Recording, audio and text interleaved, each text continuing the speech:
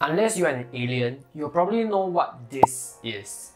A quick search on the Cambridge Dictionary shows that a window is a space usually filled with glass in the wall of a building or in a vehicle to allow light and air in and to allow people inside the building to see out. And yet this seemingly harmful object is responsible for harming or even killing thousands of cats each year. This phenomenon is known as the high-rise syndrome, which is basically cats falling from high places, typically from the second story upwards. And the disturbing increase in these cases is due to two main problems. Firstly, the world is rapidly urbanizing, and we are now building upwards instead of, building one-story houses here and there. And secondly, cats love and seek out high places.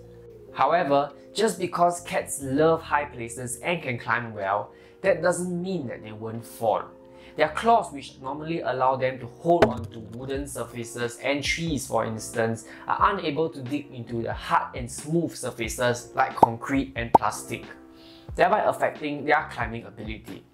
Cats tend to be hyper-focused as well, and a flying bird or insect could distract them to the point where a sudden large noise would startle them and cause them to lose their balance. As a result, falling from high places has led to serious injuries such as shattered jaws, broken teeth, broken limbs, punctured lungs, and in the worst case scenario, death. Thankfully, such incidences are 100% preventable. You can prevent such tragedies from occurring by simply meshing your windows. I hope this video has been really informative so far, and do share it around to spread the message.